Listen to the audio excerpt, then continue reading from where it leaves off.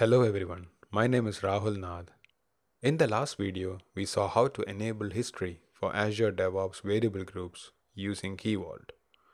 It allowed us to integrate with Key Vault secrets and make them available in DevOps pipeline. You can find the link to the video in the description or up here. Using the variable groups integration with Key Vault, we saw that the latest value from the Key Vault is used always.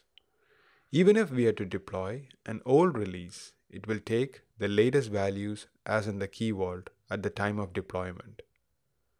This behavior might not be desirable at certain times.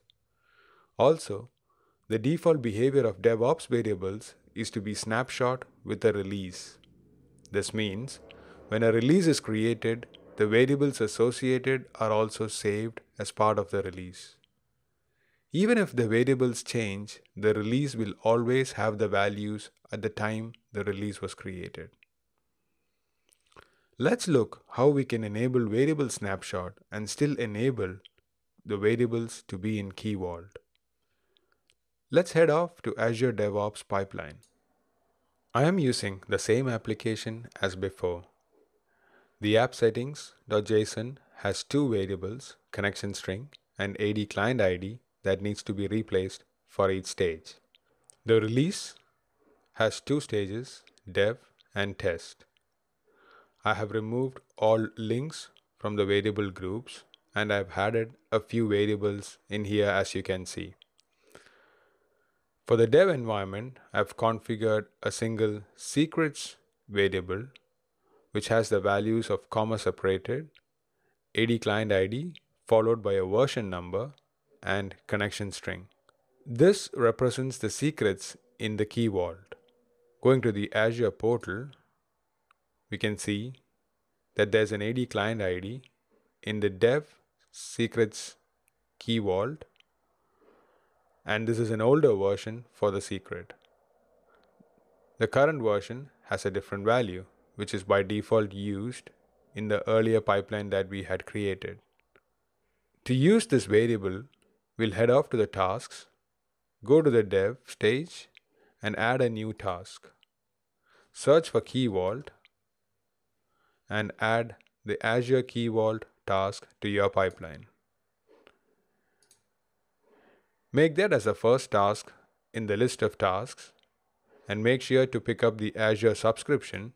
For me, that's Ultimate, and choose the Key Vault. We'll choose Dev since this is the Dev task. For the secrets filter, you can choose to put star to select all secrets in that Key Vault. Since in our case, we have defined the variables, we will use the secrets name for the dev stage. To use that, replace the star $secrets. Similarly, for the test stage, let's go and add the Key Vault task.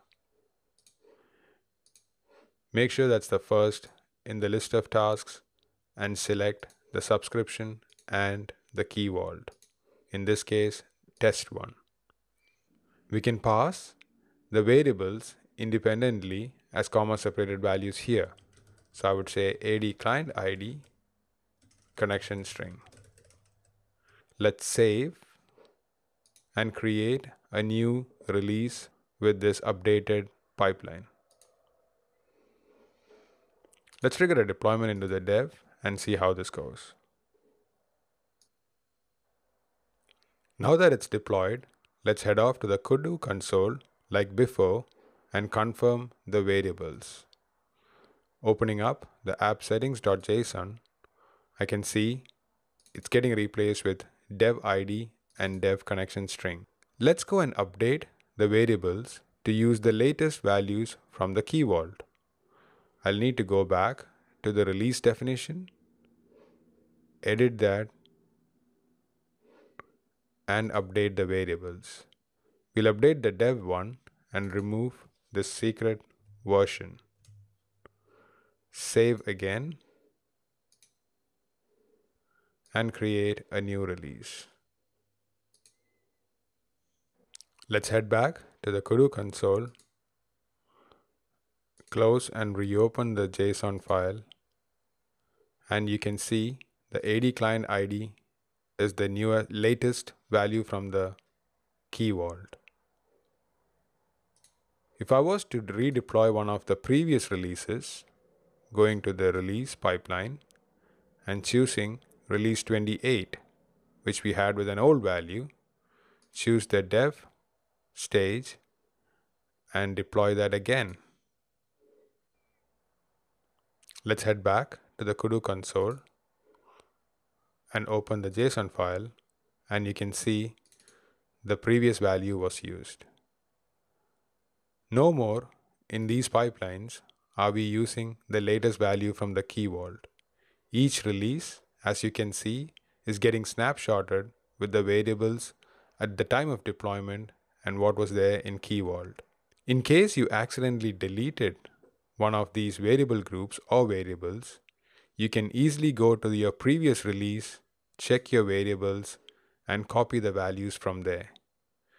Since none of these values are sensitive, you can have this as a plain variable and have that always displayed, which makes it easy to copy paste back to your variables when you have accidentally deleted it. Hope this helps. Thank you.